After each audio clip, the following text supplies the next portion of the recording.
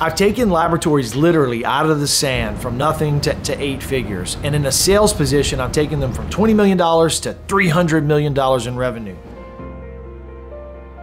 And so the Core Academy was birthed with this idea that I can book my best sales reps with leads that already want what we're selling. So that way they can get in there, close, and create competence as fast as possible. It's easy to get someone to say yes.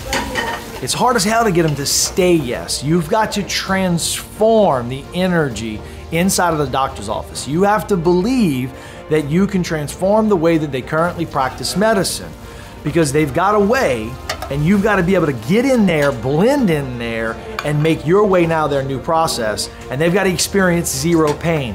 And at the end of the cycle, they got to say, thank you, I'm grateful, and be appreciative for your presence. I need salespeople who are actually 4-dimensional human beings. There you are. You don't have to sit here and be completely committed to nutrition and working out every day. I'm not asking you to be a performance athlete. But at the end of the day, I need you to show up in power so that way you can convert a physician's mindset.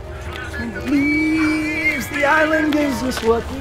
Because if you can convert a physician's mindset to use the laboratory that you work for, the good laboratory that you work for's product, then what ends up happening is you increase patient care. You make it better. You advance the ball forward. I see what's happening here. Technology and innovation move forward. Doctors are using better products, and it's all because you worked out, drank a green smoothie, and kissed your wife and daughter on the cheek. It's simple. It's just not easy. How can we decentralize what's going on right now with laboratory diagnostics and put some of the power, some of the technology, some of the innovation, and most of the patient care advancements back in the people that are actually in the regional hubs of innovation? How can we go ahead and put the power back? That's the Core Academy.